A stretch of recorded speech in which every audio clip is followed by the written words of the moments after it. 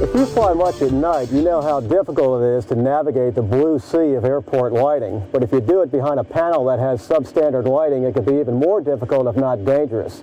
Hello everyone, I'm Larry Anglisano with AVweb and Aviation Consumer, and in this video we're going to show you how you can upgrade the panel lights in your airplane.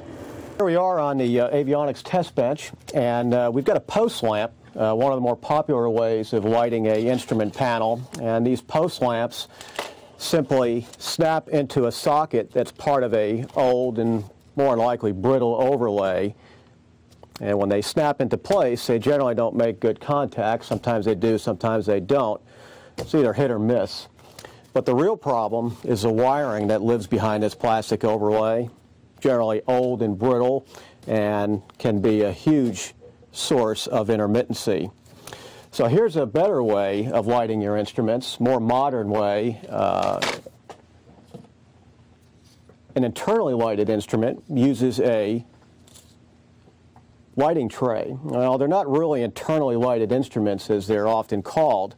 This lighting tray has got two incandescent lamps on it, and it simply sits on top of a bezel and shines light into the instrument. The problem there is it can cause some parallax issues and a blinding effect as the light just kind of streams down into the instrument and out the front of the glass rather than being reflected inside of the face. The point is you want the lamps to be out of your face in a very darkened cockpit, and an internally lighted instrument isn't the most effective way of doing it, although it's better than the alternative post lamps that we just saw a moment ago. And a more modern or perhaps better way of lighting an instrument is using an instrument lighting wedge. Now there are several manufacturers that make these wedges.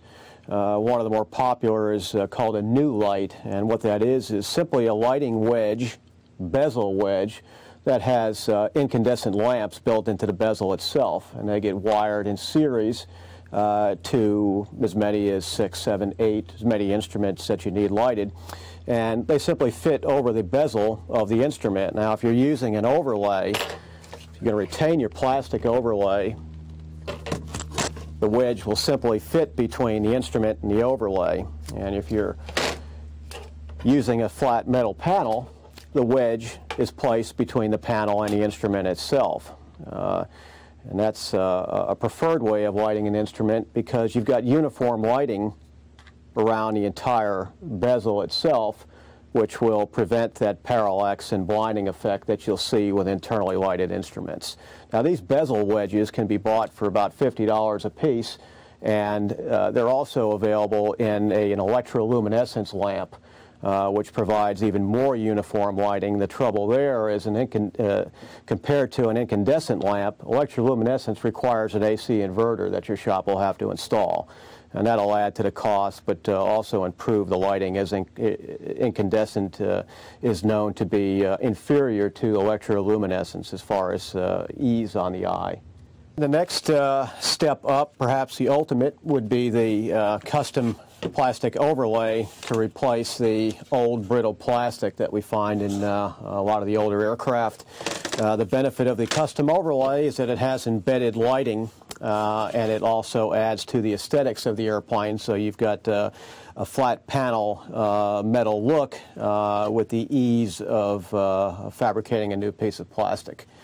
And let's go on out to an airplane and see a finished product.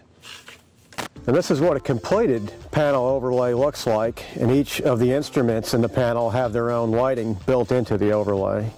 You can find out more about cockpit lighting in the February 2010 issue of Aviation Consumer at aviationconsumer.com. Thanks for watching.